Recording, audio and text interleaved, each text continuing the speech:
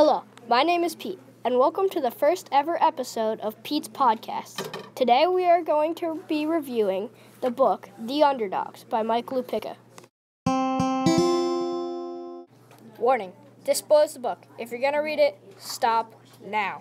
Okay, so the main character in this book is Will Tyler. He plays running back for his local football team. The only thing is that there might not be a season this year. His town is very poor, and it doesn't have enough money or kids for a team. I know, right? But stay tuned and find out what happens in this book.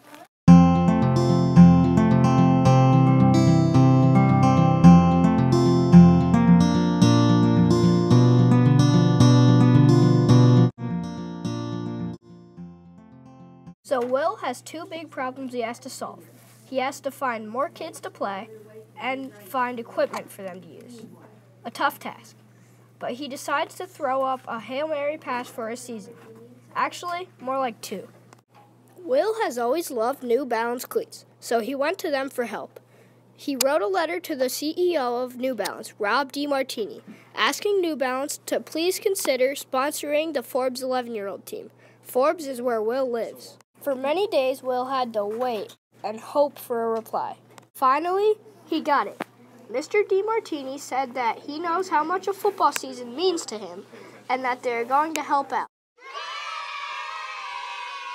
One pass down, one to go. Now, he had to find players. His quarterback from last year, along with another kid, moved. They only had 10 kids on a team, and you needed 11. One day, when Will was at the field trying to get a workout in, he spotted a girl kicking the ball really far. After that, Will had talked to her a lot at different times when they were at the field. When Will played midget football, they had a good middle linebacker. His name was Toby. A couple of years ago, he quit because of his father, who expected him to be absolutely perfect. Will had also talked to him about coming back, but he got no answer. One day, when Will was at the field, the girl, Hannah, came over and said, "I want to be a part of your team." The response of Will was, "What?" He knew they needed players, but a girl? Though the more he thought about it, the more he liked it. But he had to run it by his dad, the coach, and the other players. And, they really didn't like that idea, but they decided to let her try out. And when she did, they were blown away by her kicking, punting, speed, and toughness. They ended up letting her join the team. The only thing was, could they possibly get through the whole season with only 11 people? Okay, well, let's take a break from that to have a little fun fact about the author. Mike Lupica currently does a political column. Okay, now back to the book. They played their first game against Palmer, and they lost pretty bad. And their next game was against the defending champion Castle Rock Bears.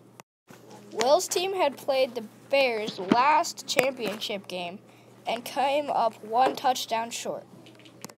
They were outnumbered by about 30, and it wasn't looking good, but they played them tough. It was 7-7 at half. Will's team was down 27-20 with 5 seconds left at the 5, and they called Will's favorite play, 37 pitch. He found a nice hole off the left side, where he was supposed to be going. But when he got near the end zone, he saw the linebacker who had a great angle on him. He decided to just run as fast as he could and hope to get to the end zone. But when he fell, he was short of the goal line at the 1-yard line, and the referees were signaling game over. Will's team had come short once again, 1 touchdown. They turned their season around and ended up making it to the championship game.